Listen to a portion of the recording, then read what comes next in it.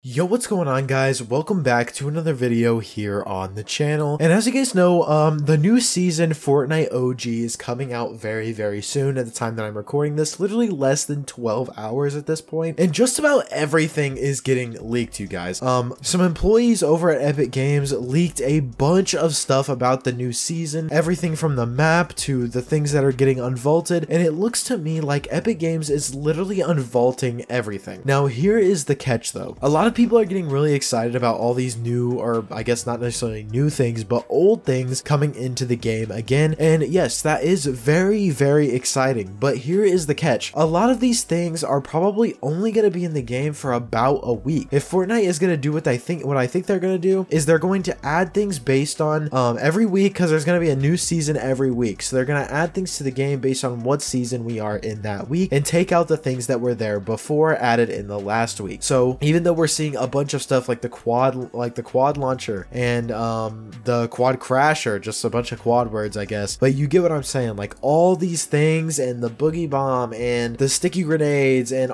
just everything in Fortnite seems to be getting unvaulted, and I really don't think that's how it's going to be per se. I think that yes, there is going to be a lot of things in the game, but I don't think it's going to be as jumbled, I guess, as you would think. But literally just about everything is going to be unvaulted and in the game at some point. Everything, as I'm looking through here, the battle stars are going to be back, bottle rockets, the shockwave hammer, all types of stuff, all types of consumables, all types of healing items. Literally just about everything is getting unvaulted in this brand new update. So it is really going to be an OG feel. Now, we're never ever going to be able to replicate how the game felt back in 2018. We can only attempt to, but I think this is definitely going to be good for the game, and I think people are going to enjoy it a lot. It's actually also kind of sad right now because everything is getting leaked. Like, it's not even downtime yet, and just about everything that's coming into the game, old things that are coming into the game, have been leaked already. We know just about everything that's going to happen throughout the season. We know the many live events. If you've been watching my YouTube shorts, you know about all that stuff. We know about how the map is going to progress. We know what's going to be there, what's not going to be there. It just kind of sucks because all of these Epic employees worked so hard to get this back to us, to get that old OG Fortnite feel, and it just looks like a lot of it is being ruined. A lot of it is being spoiled, and because of Epic employees and members in the community that leaked everything, they had to release the gameplay trailer early, which really does suck. I mean, it's great for us. When you look at it from the perspective of an Epic Games employee, that really does suck. So I'm very interested to see what Fortnite actually does when they do release this brand new season. Is everything that we're seeing in the game going to be in the game at the same time, or is it going to progressively come in and out of the game as we go through each of these seasons from 2018, 2017 sort of area? So I'm really excited. This is one of my first commentaries I've made in a long time, so let me know what you guys think. Are you excited for this brand new season? I'm probably going to start streaming again during this season. I'm really excited to do that.